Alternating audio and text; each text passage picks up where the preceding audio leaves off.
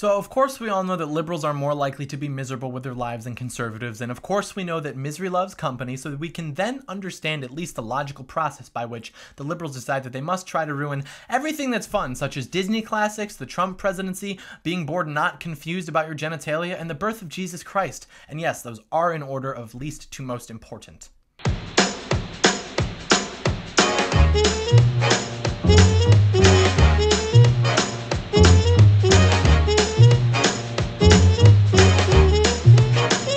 John Doyle in.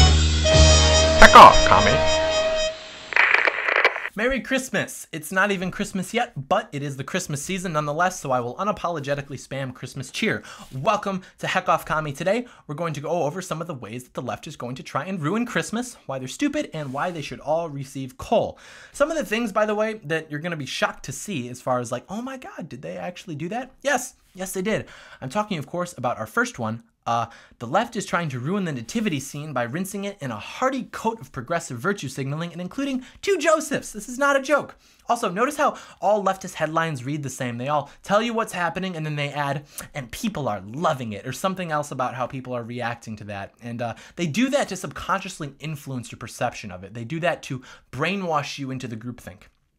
This is probably one of the most disgusting displays I've ever seen, and the fact that it's being done in the name of Christmas is just so much worse. And they're really pushing you into a corner because, like, they're gonna throw this at you and be like, haha, Jesus has two dads, and then you really just want to hit him with the, but gays can't reproduce, you idiot. And I mean, only if this were going to make sense, you'd have to have Mary and then another woman, since the story goes that Jesus was immaculately conceived to the Virgin Mary, so there's quite literally no way to have Jesus without having Mary. It's stupid nonetheless, and then they're saying, well, it does make sense, because according to the Bible, Jesus does have two dads. No, he does not. You guys know nothing about biblical scripture, and maybe if you did, you wouldn't be doing like this in the first place, but there's no place in the Bible that God is referred to as a man, and you should be happy about that.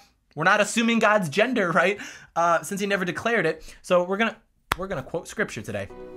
No one has ever seen God, but if we love one another, God lives in us, and his love is made complete in us. John 4:12. The reason God is referred to as a father is because fathers were traditionally the protectors and suppliers, and God is referred to as such because he is both our protector and our supplier. God is a spirit. He is not physical, therefore he does not fall into the physical categories of gender. Jesus was a physical embodiment of God, and Jesus was a man, but God himself is not a man, he is God. God is a spirit, and his worshipers must worship in spirit and in truth. Excuse me, John 4:24. Next one.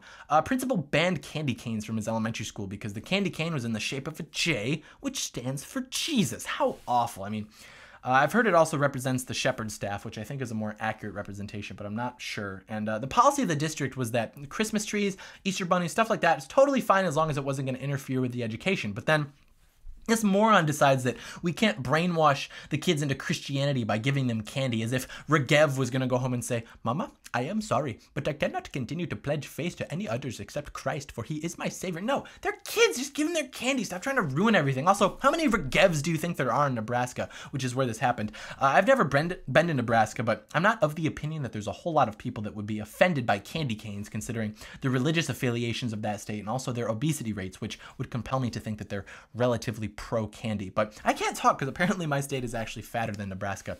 This one might be the most absurd on the whole list. This left-wing academic, a doctor of psychology or whatever, he tweeted this. He wrote that the virgin birth story is about an all-knowing, all-powerful deity impregnating a human teen. There is no definition of consent that would include that scenario. Happy holidays. What the actual f***? Are they trying to Me Too God? Is that their new angle? Is God gonna have to step down from being God? Only someone that educated could utter something so stupid. Not only because it isn't biblically accurate, but how full of hubris do you have to be to actually accuse God of being less moral than you? The first chapter of Luke records Mary's hymn in which she praised God for choosing her to give birth to the Messiah. And furthermore, God doesn't need consent from us to do something. Why? Because he's God. That's basically it, you arrogant human. Hey guys, if you're liking this video so far, go ahead and click like and subscribe down below, and if you do, I will show you what my sweater does at the end of the video. Should we get into the other religions that have human prophets that raped young girls? Maybe not, because it's Christmas, but They're also trying to ban the classic song, Baby It's Cold Outside, and I really think this one stems from feminists being upset that men tend not to desire them that much, so when there's a song about a man romancing a woman despite her relaxed dismissals, they get mad and demand that the song just be removed because it's evil and promotes rape culture. First of all, the song's a duet. It's a romantic duet. No woman is singing this against her will. It's cute. It's the classic cat and mouse. It's the chase, and feminists are trying to ruin it because it doesn't happen to them. Women thrive off the feeling of being desired. Women often will already have their mind made on how far they want to take something with a man, but they will resist every step regardless just to watch the man express his desire for her because women like that. Everyone knows this is true. I don't think it's necessarily bad. I think there's even evidence that suggests that women can convert attention into energy, kind of like how plants photosynthesize sunlight into energy. Also, the time period during which the song was written encouraged women to resist the advances of men regardless in order to be a good girl and such. And the line that they used to cite, the rape culture, is when the woman sings, "Say, what's in this drink?" And the feminists think that she's getting roofied, but the line was actually a joke at the time, referencing how little alcohol there was likely to be in the drink, because the bottom line was that the woman wanted to stay the night there, but she couldn't just admit to it outright unless she said, "I'm staying because I want to." So she would have to use the drink or the weather or whatever as her excuse. So when all the old people were like, "Now, dear, what were you doing at that man's house so late?" she'd have an excuse. That song is awesome. Stop ruining it because men don't ask you to sing it with them at karaoke bars. Last one, and very important, they don't want you to say Merry Christmas to people. It's too offensive. Can't say it. And if you're ever bored, just break down the logic of these because it's pretty funny. So this one goes like this. I will say Merry Christmas to people I meet. Saying Merry Christmas to people assumes that they celebrate Christmas. It is offensive to assume someone celebrates Christmas. Therefore, I am being offensive by saying Merry Christmas to people I meet. It's like, because they live in their little thought bubbles and in which they constantly get offended by everything, they just assume that everyone else does too, but such is not the case. When I say Merry Christmas to someone, whoever it is, I'm wishing them in the manner in which my culture and my religion does. I'm wishing them good feelings. I'm communicating feelings of warmth and brotherhood and cheer. When someone wishes me Happy Hanukkah, I take it as a great compliment because that individual is welcoming me into their culture and their celebration, and they're wishing me the same feelings of warmth and brotherhood, but in a different way that's pertinent to them. I have a coworker, really great guy.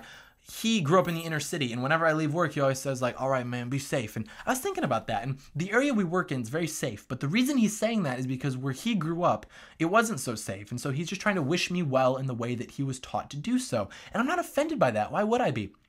The progressive response would be like, "Are you assuming that I live in a crime-infested area, therefore I don't have the money or status to move elsewhere? That's offensive. I'm reporting you." Like, no, some cultures don't high five. High fives are sick. The point is, when someone's trying to communicate positive feelings towards you, you can recognize that almost 100% of the time. And you should be grateful. You shouldn't be offended because it isn't universal, like Happy Holidays. If anyone you know says Happy Holidays, give them socks for Christmas. Socks with angels on them and a pocket Bible. But they don't want us to all get along anyways. They just want us divided by religion, race, gender, sexuality, everything else that you can think of. But who cares? It's Christmas. Spend time with your family and friends. Listen to your Christmas music. I do year-round because I just happen to love it so much, and express your love for people through dollars because it is truly the most wonderful time of the year. Hey guys, I'm gonna go ahead and assume on good faith that you already liked and subscribed like I asked you to earlier, so I'll show you this sweater. It's got jingle bells on it, so every time I move it jingles. It's kind of cool. Shout out Big Man Sam, gave it to me. Christmas Secret Santa 2017, Big Man Sam the man. So yeah, thank you for watching. Merry early Christmas, and may God bless America.